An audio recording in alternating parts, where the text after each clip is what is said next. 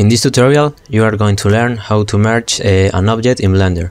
There are three different ways. The first way is by parenting.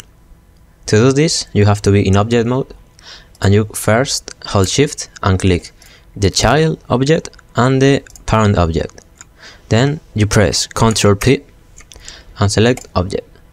By doing this, the objects will be merged, and if you apply any transformation to the child object, it only will affect this object. If you apply any transformation to the parent object, it will also affect the child object.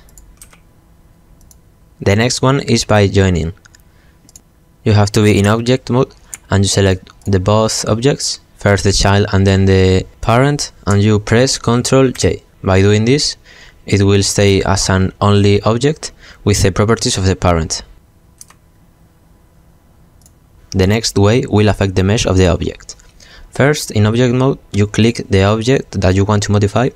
In this tab, search for the range, click in Add Modifiers and search for Boolean.